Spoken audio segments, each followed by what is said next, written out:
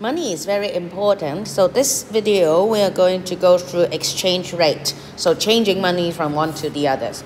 Okay, one of my favorite country is Japan. We always travel there. So there will be, I'm going to let you, we're going to change some money from those. So for every 4 Japanese yen,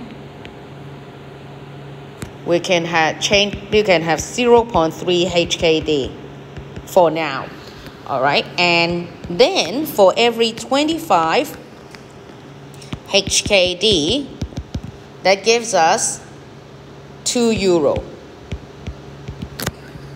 All right, so this is just the general, it's not the up-to-date rates there. So now, based on this rate, I'm going to truffle.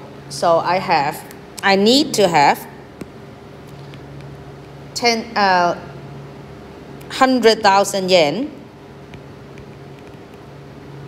How much Hong Kong dollars will I get? I need to change that with 10,000 yen.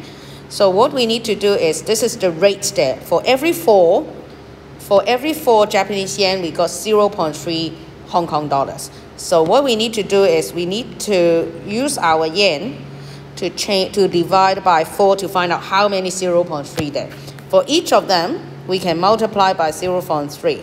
That gives us the Hong Kong dollars. And then I will use my calculator to do it because the number is getting bigger now. Divided by 4 times 0.3. This gives us $7,500. All right, so because we need to divide it by, to find out how many 0.3, how many unit there, and then for each of the unit, we have 0.3. All right, similarly, and what else? Now, a step forward. So with the 1,000 yen,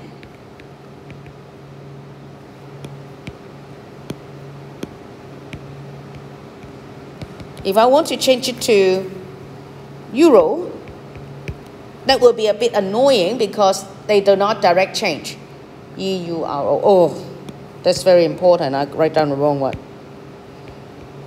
So we need to have an exchanging point, just like we take the bus or something, the subway, the trains or something. So we have to get the yen to Hong Kong to euro. All right, because this is a connection there. So since we already got the $100 already, so we have for every $25 we got 2 euro. So we're moving on the second step. 75 come down. We have 7,500. This is HKD. So I need to divide it by 25 to find out how many chunks, and each of them need 2 euro. Remember to multiply back. So divided by 25, and then for each 25 Hong Kong dollars, we get 2 euro. So